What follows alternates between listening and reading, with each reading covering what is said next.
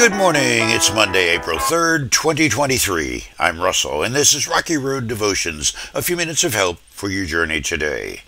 Our devotion today is entitled Age of Offense, Part 3. And our scripture is Proverbs chapter 22. Train up a child in the way he should go, and when he is old, he will not depart from it. We're continuing with our series on parenting to change a culture falling apart. Parenting certainly is not a science, it's an art.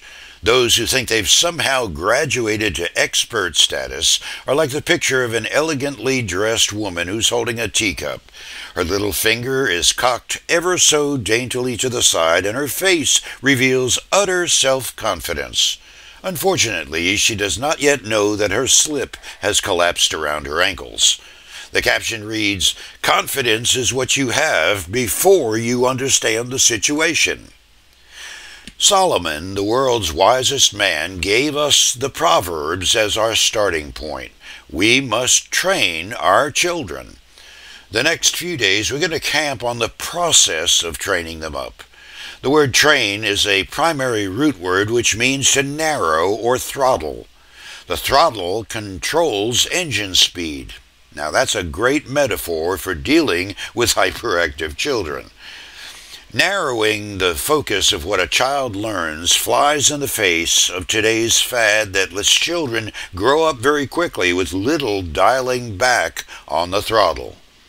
Training, however, is the art of bringing along a child in the art of being a person, and that takes work.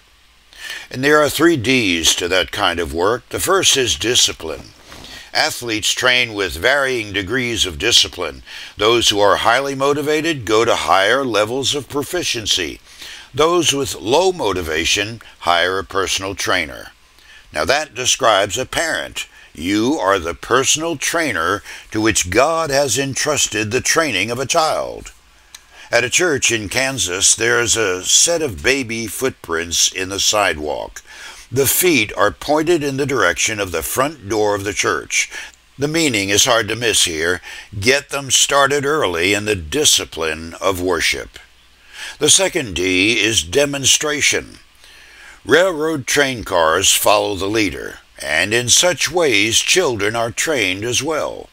Abraham Lincoln once said that for a man to train up a child in the way he should go, he must walk that way himself. Demonstration. Trainers have not only been there, they've not forgotten the way. Your child will copy what they see you do much more than doing what they hear. A Christian parent demonstrates and also checks the level of communication. And the third D is diligence. Training wheels on a bicycle are for guiding and giving assistance until the skill of the riding is learned. In the same way, parents must give attention to keeping their little ones afloat. That means the personal trainer of the little one at your house must diligently follow through.